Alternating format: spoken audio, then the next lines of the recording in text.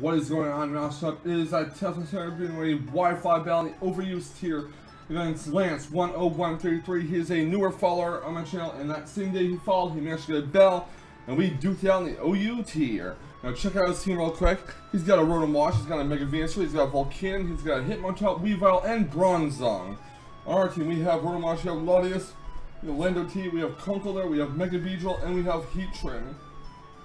So he's got that very annoying Volcanion Mega Venusaur core going on, along with some Bronzong, which can either have Heat Proof or Levitate, or Light Metal too, but no one really uses Light Metal Bronzong in competitive. Heat Proof basically reduces the damage of Fire type moves, and Levitate makes it so Ground type moves do not affect you. So either way, one of Bronzong's two main abilities will cancel out one of its weaknesses.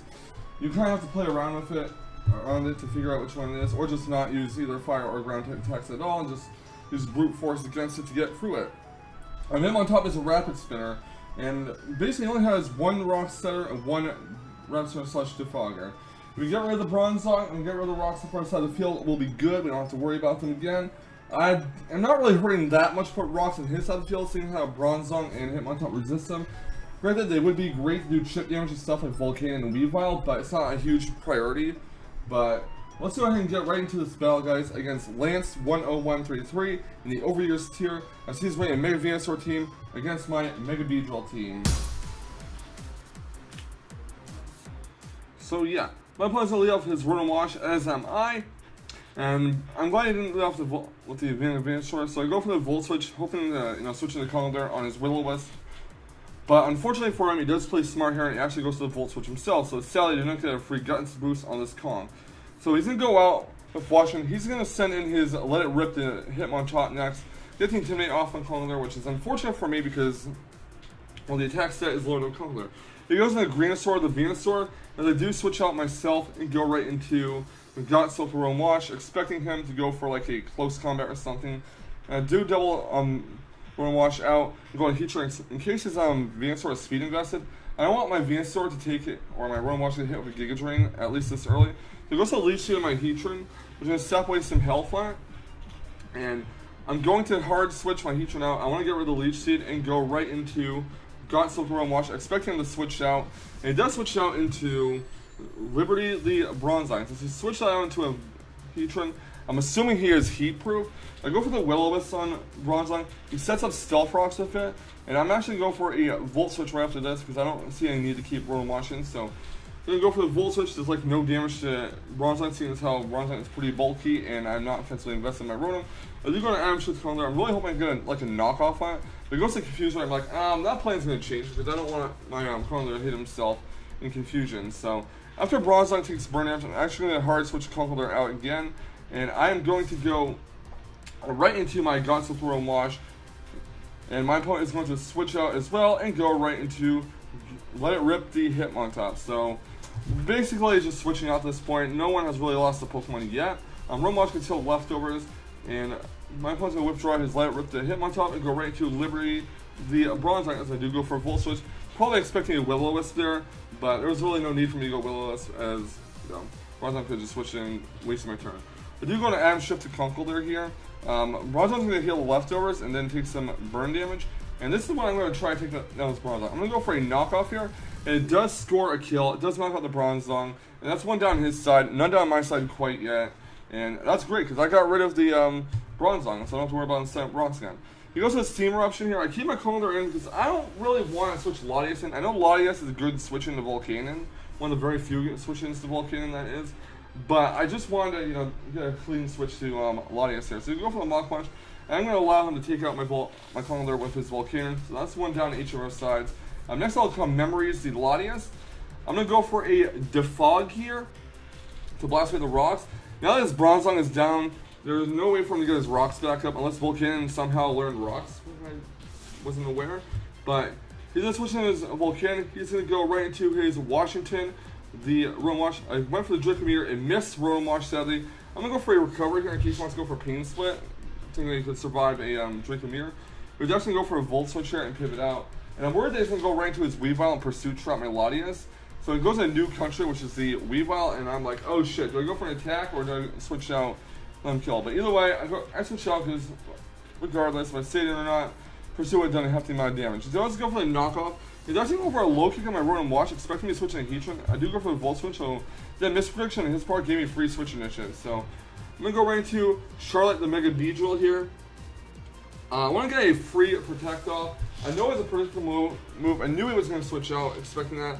But I wanted to get the Protect off anyways, in case he, for some reason, went for Ice Cold Crash or something like that. I didn't want Beedrill to faint. So I do go for the Protect. Now that Mega Beedrill is Mega Evolved, I'm going for a U-turn. It does about 30% to the Mega Venusaur, and I'm going to switch right into my Molten Heat, the Heatran, in case he wants to go for like Hidden Power Fire or something. But his Venusaur is actually going for Synthesis. Now I can set rocks here, and that would be a good idea, at least to force out the Hitmontop to Rapid Spin. He's going to switch his Venusaur out and go right to let rip the Hitmontop as I do set up my rocks. Now it was pretty risky in my opinion of him because I could have went for Lava Plume right then and there and burned his Hitmontop. But I suppose all I really wanted the Hitmontop for was Rapid Spin Spore. So I'm going to hard switch my Heatran out. I'm actually going to remove Gene's Valander C here, get the Intimidate off on his Hitmontop.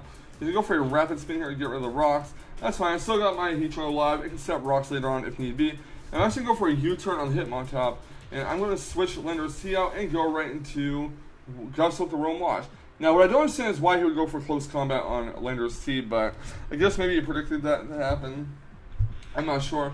He's going for a second Close Combat, revealing that his Hitmontop is actually speed invested down, speed my Rotom Wash, and that will knock it out sadly. So that's 2 down on my side, 1 down on his side. Things are getting really hairy here. I'm going to Charlotte the Mega Beedrill, which is named after one of my draft league teams I'm competing under, the Charlotte Beedrills. And Poison Jab does knock out Hitmontop at -2. So out comes Venusaur.